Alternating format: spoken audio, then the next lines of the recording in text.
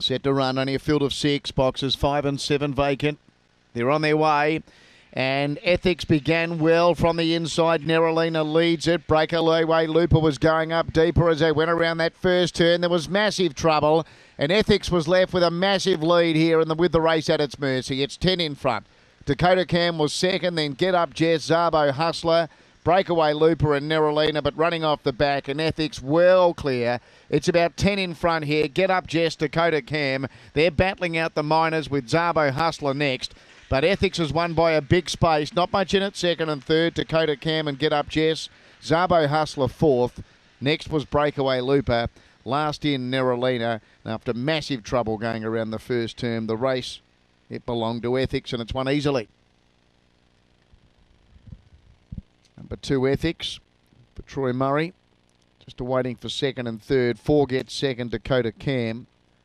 14 lengths the winning margin. 2, 4, 6, they are official now. Ethics the winner. A bitch by Dinah Double 1 out of Caldon Blanco. Troy Murray for Michael Groves. 4 second, Dakota Cam by Swift Fancy out of Gable La Flash for Colin Symes. And Get Up Jazz by Oaks Road out of Power Merc for Brody Jessup. 14 lengths by a nose, the margins. 30.47 the time. And the breakdown, 4.59 to the post. 17.62 to the back, and then home in 12.85.